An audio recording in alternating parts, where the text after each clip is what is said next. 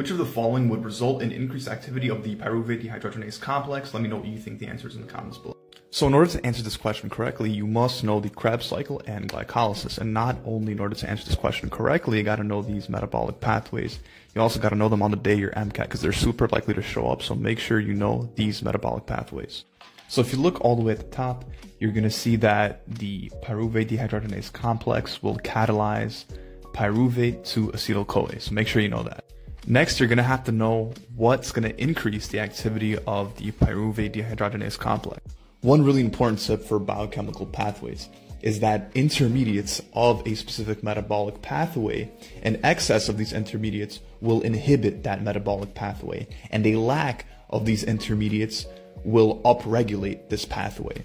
So to follow up that statement with a little bit of logic, if, for example, your body's producing a lot of NADH from the Krebs cycle, eventually it'll get to a point where you're super saturated with NADH and you're not going to need any more NADH, right? So if your body recognizes that you're producing such an excess amount of NADH, for example, it doesn't need that anymore, and your body will signal to itself to stop Krebs cycle, because Krebs cycle is going to continually produce more NADH and other electron carriers.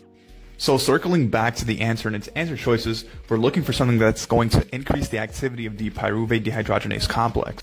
So when you have decreased NADH levels, your body is going to want to compensate for this by triggering metabolic pathways that will increase NADH, right? Because you're already lacking NADH. So now your body wants to increase those metabolic pathways that will upregulate NADH. And therefore, when you have a decrease in NADH levels, your body will want to increase the activity of pyruvate dehydrogenase complex because that catalyzes a very important intermediate for a Krebs cycle, which will produce NADH levels. So that's why C is the best answer.